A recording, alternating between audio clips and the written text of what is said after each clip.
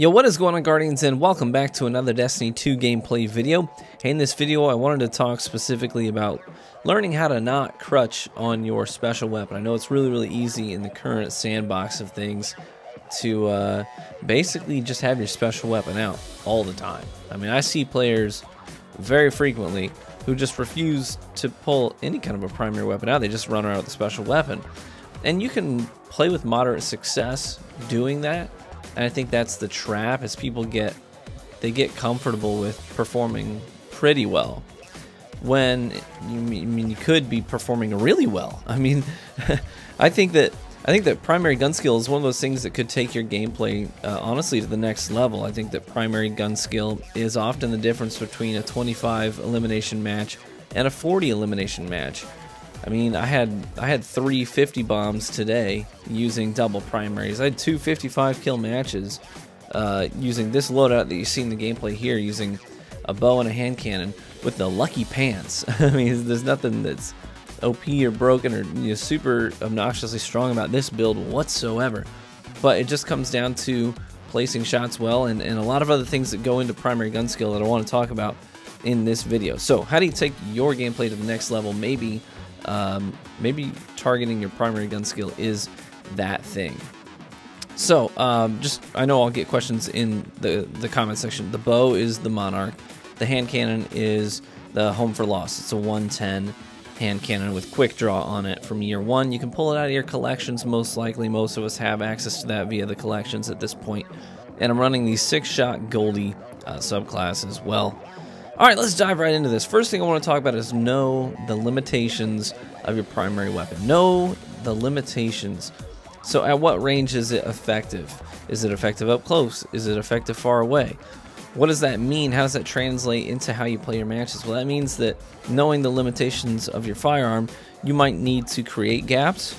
So you need to back off, create some distance so that you can use your primary weapon effectively. Maybe you need to close gaps. Maybe your primary weapon is a sidearm or an SMG, and you really need to basically get in that 15-foot range of players, and that's really the sweet spot where you need to start hovering and trying to close gaps. So know the limitations of your primary weapon and let that affect how you position yourself in these gunfights, whether that's closing gaps or creating gaps. Is the aerial accuracy of your primary weapon good? Is it a hand cannon? Is it a sidearm? Is it an SMG? Things that can hit pretty accurately in their intended ranges from the air. Or is it a scout? Is it a pulse? Is it the kind of thing that you really need to make sure that you keep your feet planted? Jumping around the map is going to get you killed, and you need to keep your feet planted. Know the limitations of your weapon and let that affect how you play each match. Leverage the strengths and avoid the weaknesses of your primary weapon. That could be the difference maker in your gunplay. Next thing I want to talk about is positioning. Okay. When it comes to primary weapons, often just straight lining people is the easy thing to do, but it's not the smart thing to do. You don't necessarily want to just hold forward and approach people from the angle that they're already facing. A lot of times, I see comments like this in my videos all the time where people are like, why are people never looking at the sky? I wish I could get these lobbies. Well, it's not that people aren't looking at me. It's that I took the time to go on a flanking route.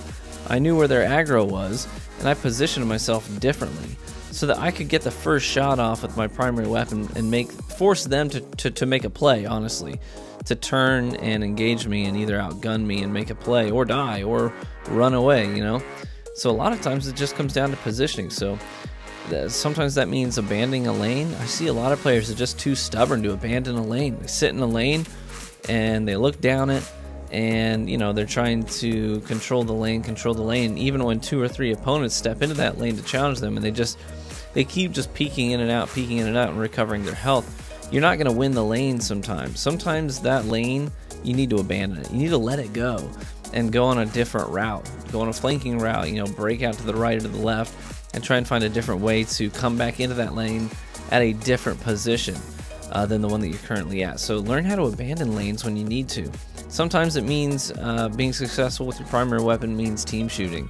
And that doesn't necessarily mean sit at the back of the lane with a teammate or 2 or 3. That's not what I mean by team shooting. Sometimes you need to do that to control lane, but other times it means running around the map near one of your teammates. You see your teammate is making a break for B, and you want to run to B as well. Maybe not take the exact same route, but you're looking in the same directions. So that if an opponent were to jump out or challenge from a particular angle, both of you could get shots, and their attention would be split, and they would have to prioritize one or the other of you.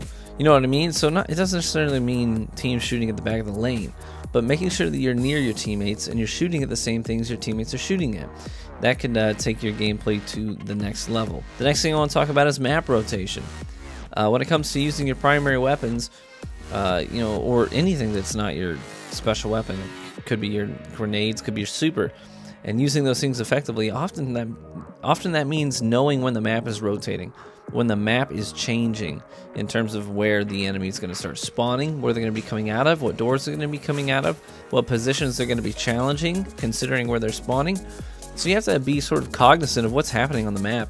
You know, not just looking for red on the radar, but looking for blue on the radar, because when you know where your teammates are, you can make an educated guess about where your opponents are going to be based on where your teammates are. If my teammates are all over here at A, well, obviously, I'm not going to see a lot of red at A. I'm probably looking over at the C spawn, you know, for the new spawn location of my opponents.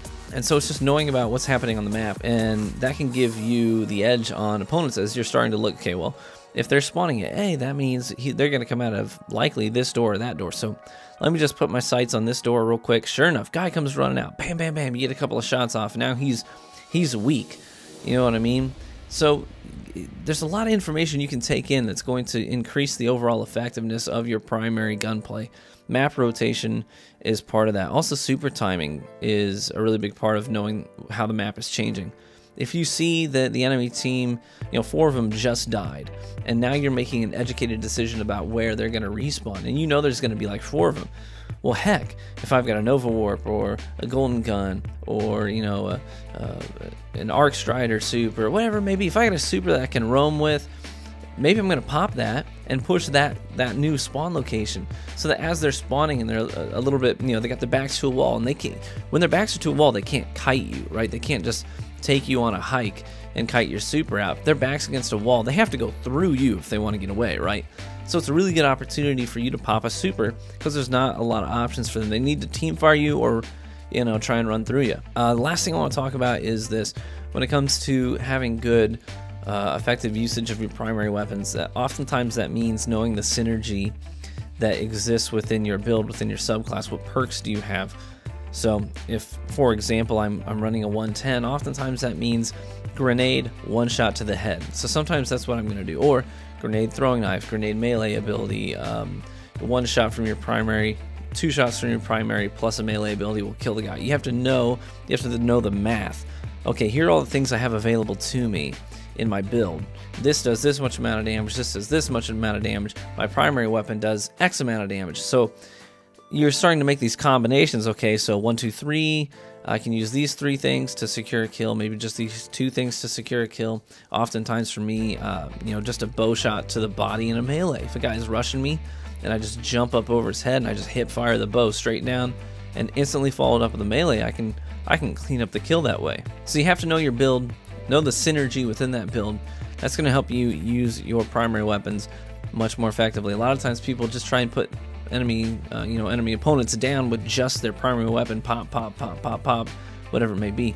Sometimes you can be a lot faster and a lot more efficient if you're managing your melee and grenade abilities, and even some of your exotic abilities if you're using any particular exotic armor. So I hope this was helpful for you. Hopefully you can leverage some of these sort of tips and tactics into taking your gameplay to the next level when it comes to your primary gunplay. And maybe that'll be the difference between your 25 kill matches and your 40 kill matches, or 50, even 60. So best of luck to you. Hopefully this was helpful, and I hope to catch you in the Crucible.